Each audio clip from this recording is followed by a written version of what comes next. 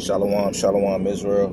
First and foremost, I would like to give all praises, honor, and glorification unto Yahweh Ba'ashem HaMashiach wa Malak Yahweh Shai. Yahweh being the name of the Heavenly Father, who the world calls God, and Yahweh Shai being the name of his beloved Son, who the world called Jesus Christ, whom is the Savior of the nation of Israel. It's Brother Malachi of the WFI Detroit camp, coming at you with another daily exhortation video. And this is exhorting Israel to continue in the faith.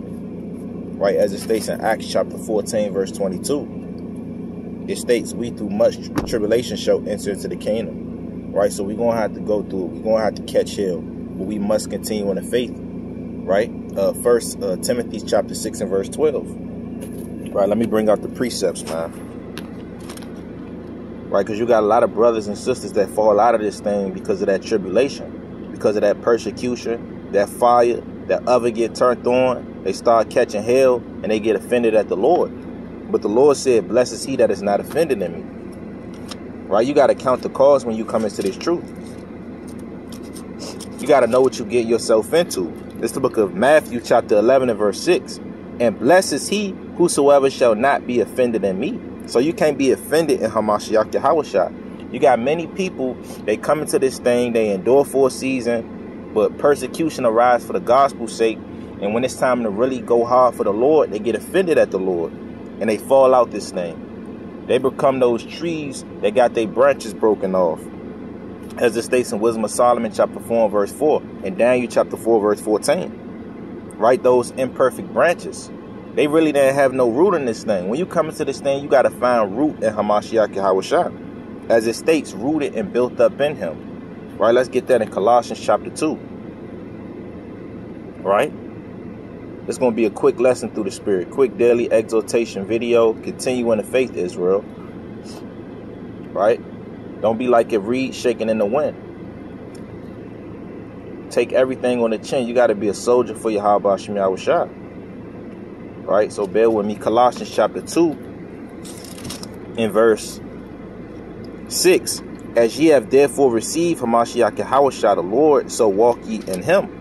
Rooted and built up in him. So you got to be rooted, right? Because men are likened unto trees in the Bible. You got to be a rooted tree, lest when that wind come, you get shaken with the wind and you get broken off. And that wind represents destruction, affliction, persecution, all hell breaking loose, right? But you got to be that rooted tree planted by living waters, as it states in Psalms the 1st chapter. It say, rooted and built up in him and established in the faith as ye have been taught, abounding therein with thanksgiving. And you got to always give thanks unto Yahweh Ba'ashem Yahweh Shai for bringing you into this truth. Because you could have been left in the world. Most High could have gave you over to a reprobate spirit. And he could have just rejected you totally, man. But he actually brung you into this truth to give you a chance at repentance and get your spirit right for what's to come on the earth. Right? And that's the grace of the Most High. As it states in Ephesians chapter 2 and verse 8, by grace ye are saved.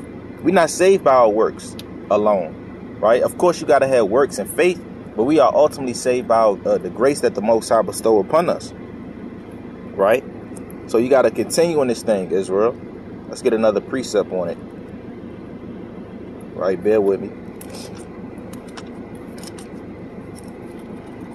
This is the book of Luke, chapter 9, verse 62. And Yahweh Shai said unto him, no man having put his hand to the plow and looking back is fit for the kingdom of God. Now, the plow represents the work, right? So when you put your hand to this work, you come into this truth, you put on them fringes, right? You put off the old man, you go out there on the highways and byways and teach. Hey, man, that's it. You didn't sign a blood contract with Yahweh Ba'ashem Yahweh Shai. You must endure this thing. But if you look back, if you go back into the world, you go back to sin, go back to perdition, the Most High is not going to have no pleasure in you. And you're not fit for the kingdom. Meaning you're going to be utterly destroyed and eradicated off this earth, man. Right? The Most High not playing no damn games. If you struggling with a sin, if you falling short, hey, man, do better. Get right. Cleave to these scriptures, man. Right? Because the Most High, every day is a new day of repentance, man. When you really think about it, every day you wake up, you open your eyes, that's a new day for you to repent and get your spirit right. All right? So let's get another precept.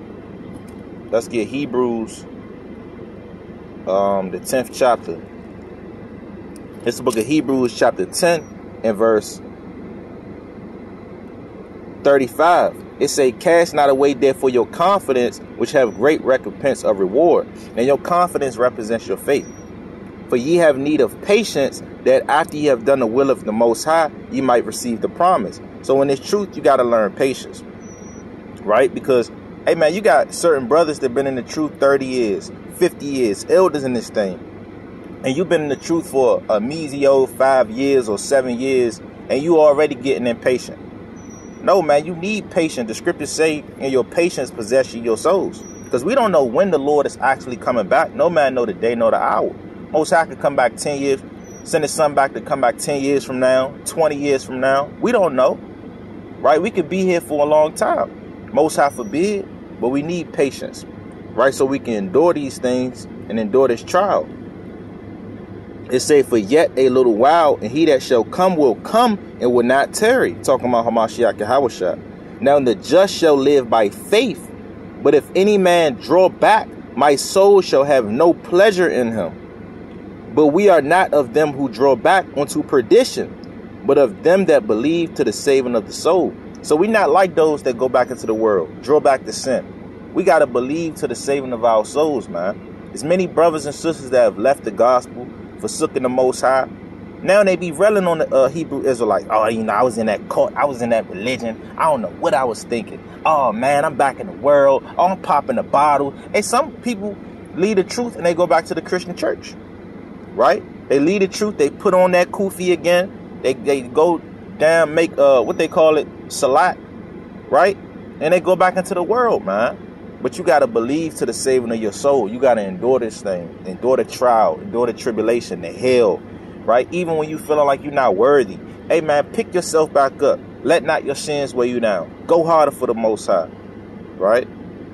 So with that, all praises to Yahweh Shem Yahushua. Shalom.